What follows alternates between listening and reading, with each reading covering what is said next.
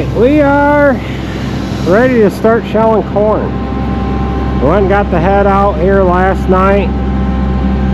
Fully serviced the combine. We had to push that straw chopper back.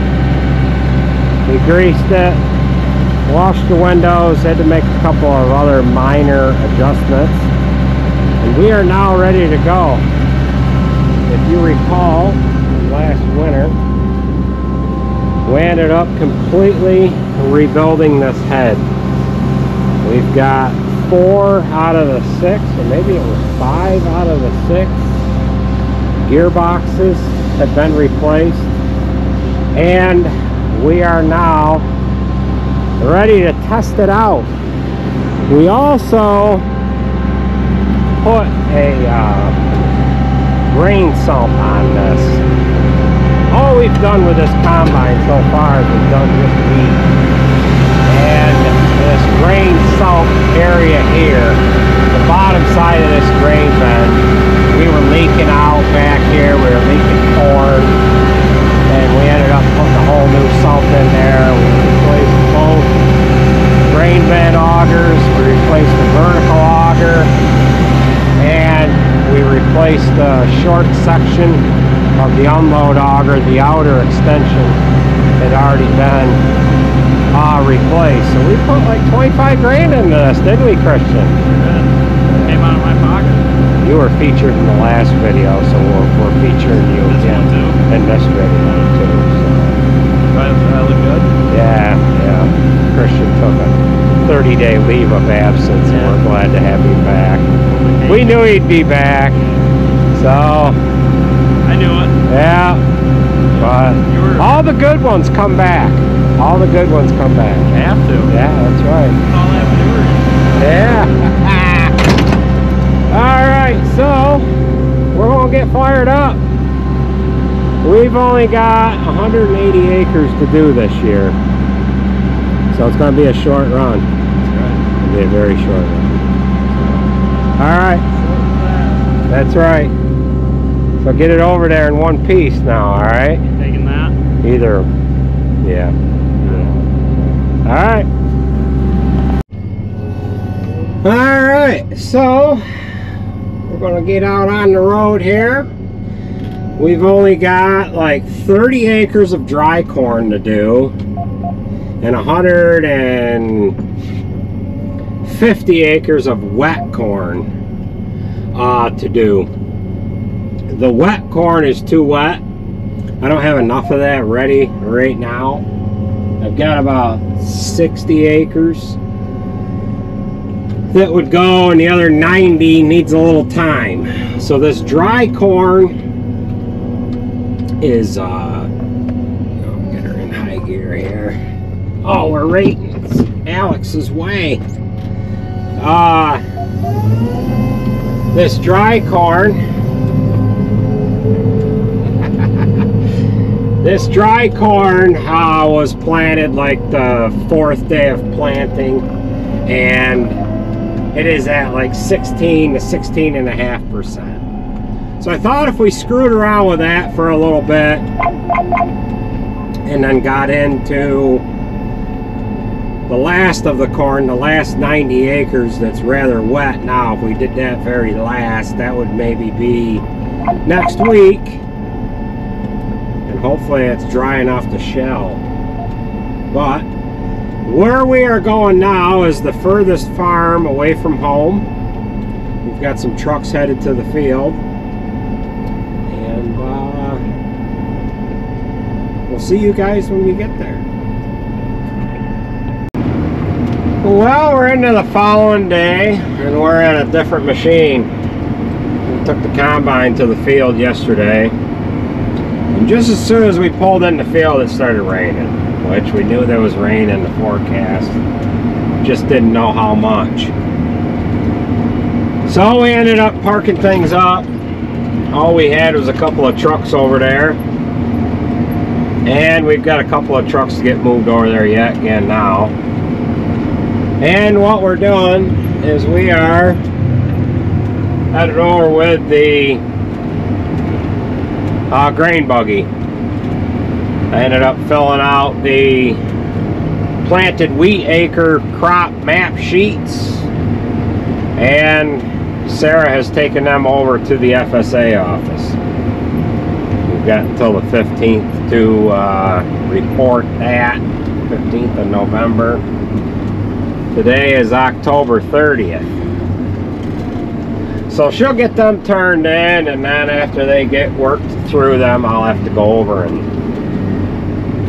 give them a couple of signatures, and then that'll be done. But we've got a real nice day here upon us, and we should be able to get some corn combined. So we are about 7 or 8 miles away from the combine, and when we get there we will get it dialed in and show you how things are coming together. So we'll catch you guys when we get there.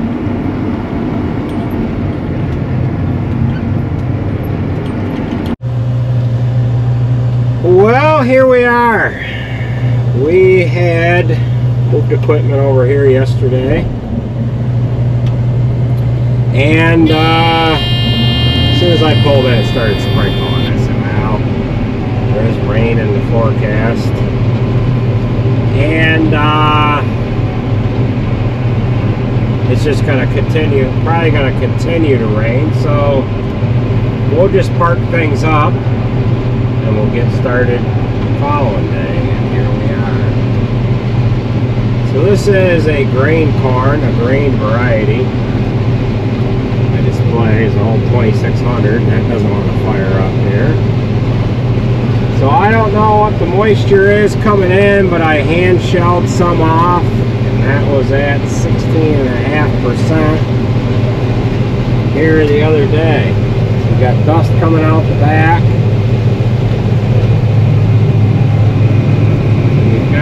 Coming in the bin. So we'll have to make a round here, and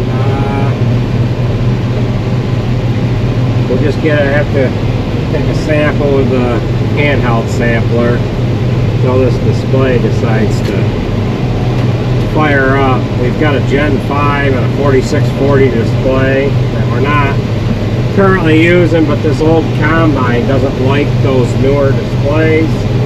We have to either run the 2600, which we have 2 of these, and 2 2630s. And the 2630s are both being used. So it looks like we're going to have to switch one of them displays out with either the 4640 or that Gen 5. So I'm not going to know what my yield is until we get stuff loaded up here and we send it off to Genoa.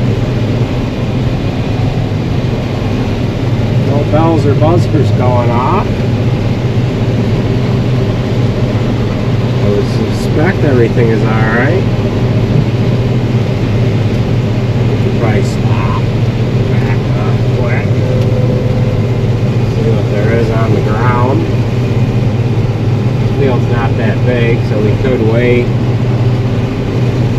see what we see on our next pass. Looks like we got a lot of full cobs there. For the most part, doesn't look like we got any grain on the ground, so we should be good.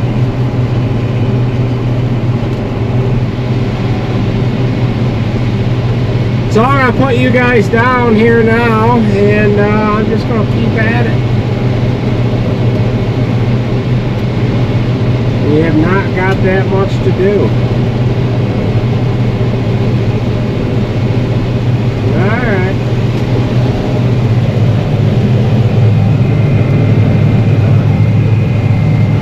Trash in the bin there, we're going to have to figure that out.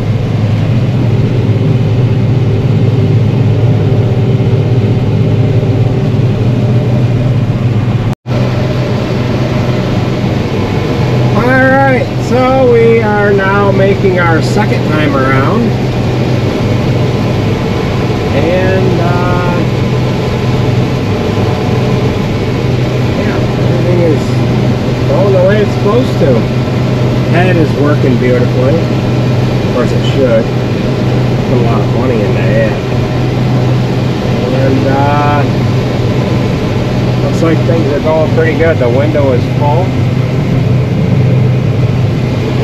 Drain tank is getting there. I don't know what my yields are. This thinking display is not come to life here. So that's not good. But we're going to keep at it. It's probably going to be a long day of just this dry corn here. We'll get this done. And we'll get the combine moved home and start in on wet corn.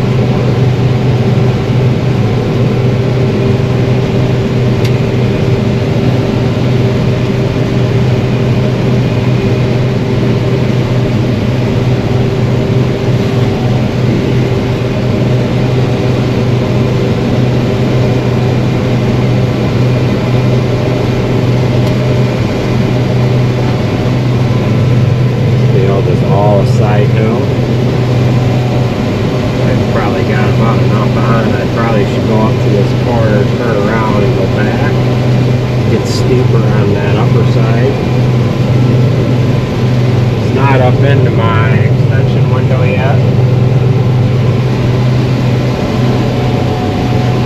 I'd like to actually know how dry it is too. I wish I could see them.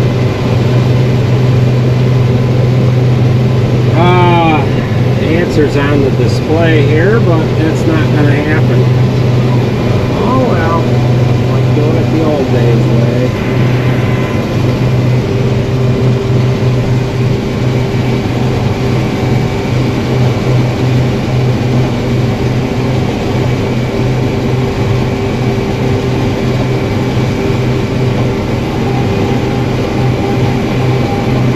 I need two hands here to steer the wheel.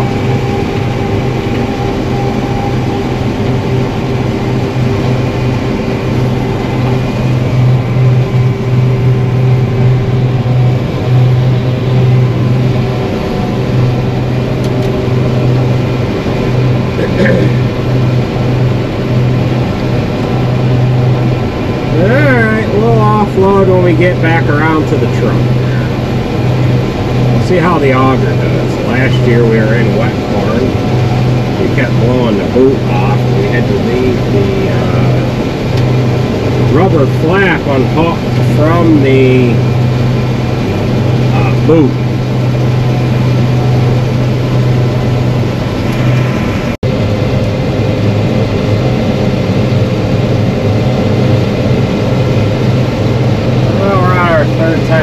So the guest row is right there. There's 6, 6, 4. This is a 16-row planter. We've got a 6-row head. So what we're going to do is we're going to get up to the top of this hill here. We've got corn up into the window. We're going to get up to the top of the hill here.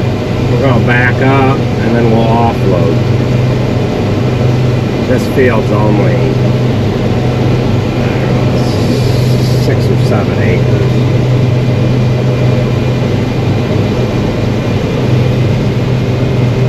In the end, yeah. Back up.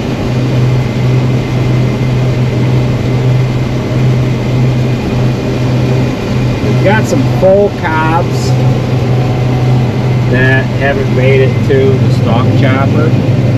That tells us that the combine's doing a real nice job. The oily residue and the little bits of surface rust has started to work its way off of the head, and it's working beautifully, just like it should. The only thing I have concern of is the boot on this damn auger. It worked fine for wheat. Of course, wheat's a slightly different crop, but on that plastic boot, there's a rubber flap that that bolts from one side of the plastic part of that boot to the other, and we kept blowing it off last year.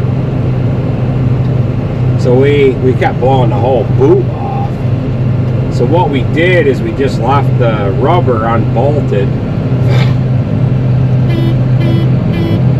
See how it does here. A little bit of wheat's probably got to come out. But this is dry corn too. What we were unloading off of it last year when we had trouble with that boot was wet corn, and we just felt that the auger was pushing too much corn out. This does have the high-speed unload kit on it. You wouldn't think it would, being a small combine, but it does. And there's really not that heavy of a stream coming out of that, but it had something to do with it last year. So, got a pretty good sample in the tank. We've got a lot of dust on the back cab glass here. I see we got a leaf right there, but for the most part, we're in good shape. So we'll get this load loaded up, and if my father wants to take it, or Sarah might take it. We might run without the grain buggy. Might be able to get the truck right in the field, and being that we haven't got that much to do, we can let these guys spread manure, get that job heavily going, and not interrupt anybody, and we'll just kind of tiptoe with this corn here. But that's what things look like inside the tank.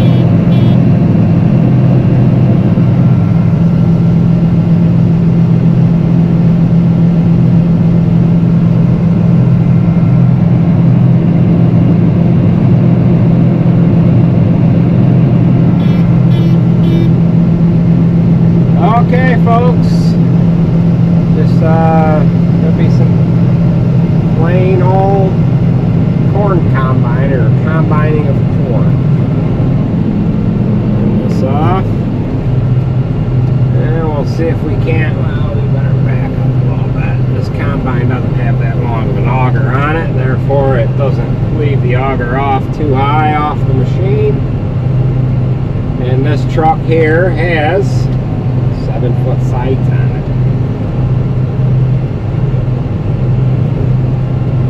We'll throttle down, engage the head, ramp the RPMs back up, get up to the top of this hill here. Once I know the coast is clear, I'll swing the auger back. There she goes.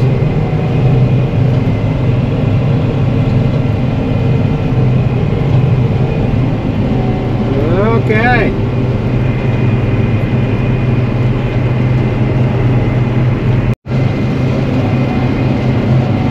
Well, so far so good. We're starting to get this head shined up.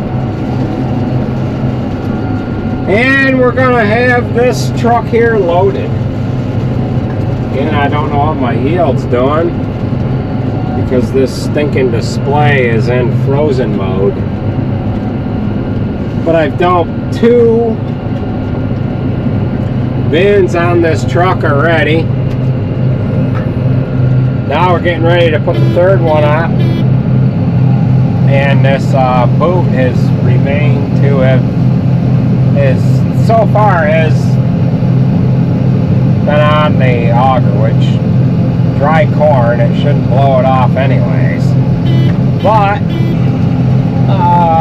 yeah, we'll see how it goes once we get into wet corn after we get this farm here done. So my father should be here in a few minutes. He's going to take this load, and then Sarah's going to take the next one. I don't know what the moisture is. I have not even checked it. The display here is out of whack. The little handheld unit that I have doesn't read quite accurate anyway. And I'm harvesting this regardless. I'm not going to stop doing it at 16, 17%. And it is what it is. Combine's doing a phenomenal job. Perfect stuff going on in there. And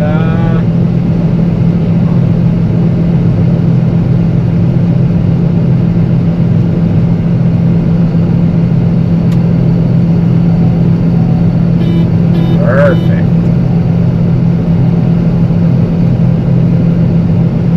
Just about empty.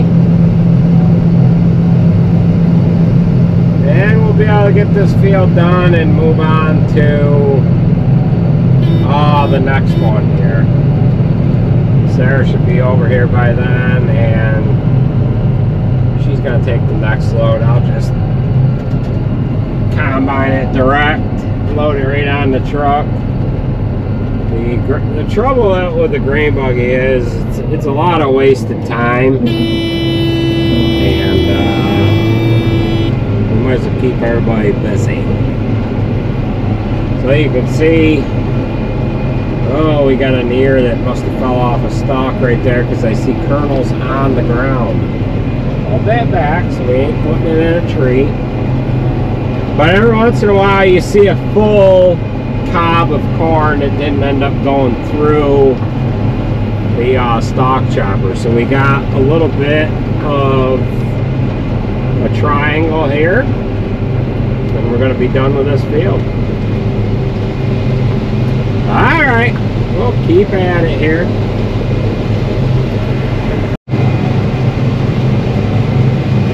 Well, we are into this next field. Sarah's over here, and this is going to be the first load that we have done with corn, unloading on the go. This field's on a little bit of a side hill, and we're leaning downhill on the auger side. So I don't like it all that well, doing it this way, but it is what it is. We got the buzzer going off, and we need to offload. Everything has been working perfectly. Need to watch what I'm doing here so I don't bust that boot off with the bows on the grain bucket. You can see we're getting close there. So this load here that we're loading up, Sarah's going to take, and then we're going to be running solo with no grain buggy operator, but we'll be able to load direct into the truck from the combine. We got the truck right in the field. We need one more bin for that truck that she's going to take a load on. And then by then my father should be back here, and we've got one of the other guys bringing another couple of trucks over for us so that we can get done in this area.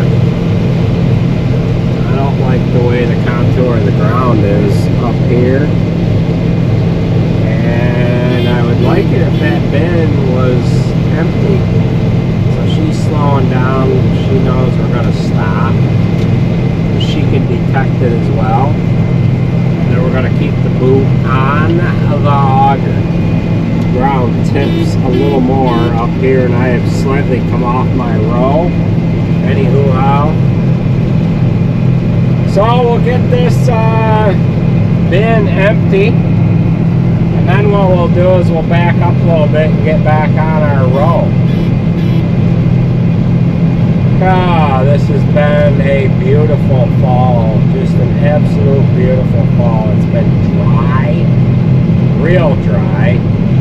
Where they're spreading manure, it got rained yesterday. Sarah and Christian ended up getting the Terradis unhooked from the 9560. I said, you better get hooked onto that chisel plow and head up to where they're spreading manure and start doing some damage control. So So she got up there. They never stopped spreading manure. It never got wet enough to stop that process. And she says, hey, I really don't need to do anything here. Do you want me to just park it? I said, yeah, actually you can do some fall tillage. We had some sod fields that we had herbicide applied to them. They're going to be switched over to corn here in the spring. My buzzer's still going off because I poured up on the hopper. And that land is rented ground, and the landlord doesn't like the manure on the ground.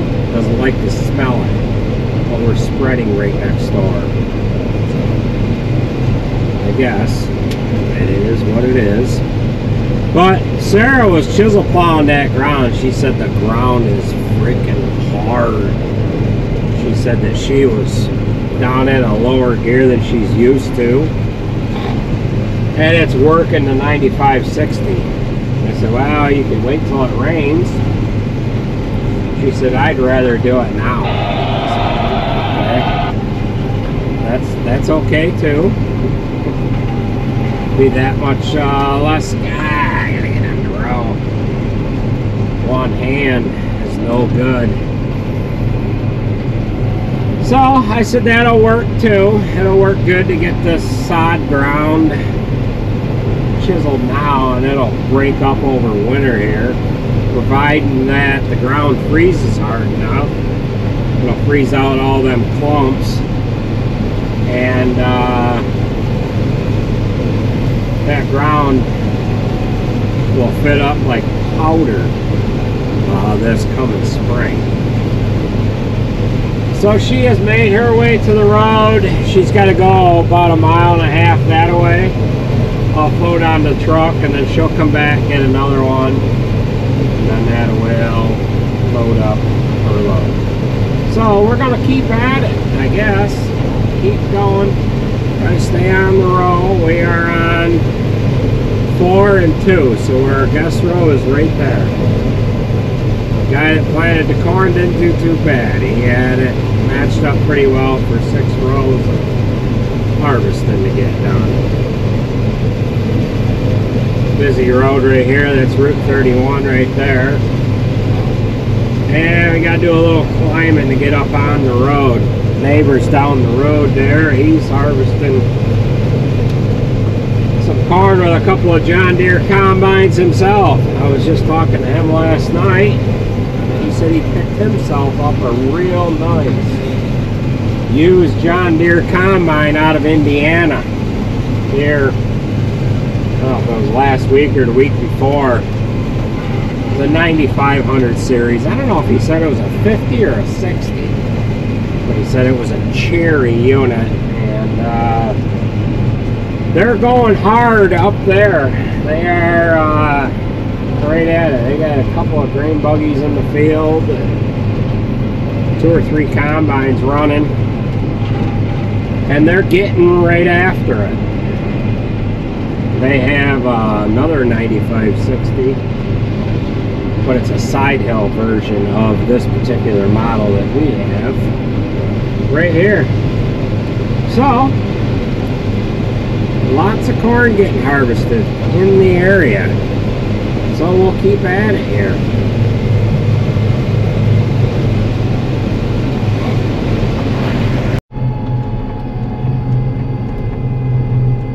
Alright, so we are done with dry corn, and we're moving the equipment back towards home. We are crossing the railroad tracks right now, and the timer on these bars that come down is off a little bit. If you recall, last year Sarah was crossing the tracks with the Terra disc or chisel plow or something. She just got across the tracks, the bars went down, and then boom, the train went through like 7 seconds later. So we're a little more careful about when we cross. We almost stop before we go across the tracks now because that warning is not triggered correctly. So that train goes through there. It must go through like 7 or 8 times a day. This guy's turning, but he doesn't have a trailer on, so that's good. Keep coming, buddy. Keep coming. I got you. Oh, he wants me to go. Okay. Maybe he forgot that he doesn't have a trailer on there. Don't have to take that wide, buddy. So that's going to do it for this video. Got a little squirrely back there. And we'll catch you at the next one. We're going to be getting into high moisture corn now. I've got to fill with fuel. And we got to move some trucks to the field. And we'll go ahead and get started. So that's what you'll see in the next video. Is the start of high moisture corn. I tested some late planted 96-day grain corn that we planted on the 16th or the 18th of June here on Monday. Today's Friday, and that wouldn't even read on the tester. It said the moisture level was above the limit. Well, I got 35% in there today.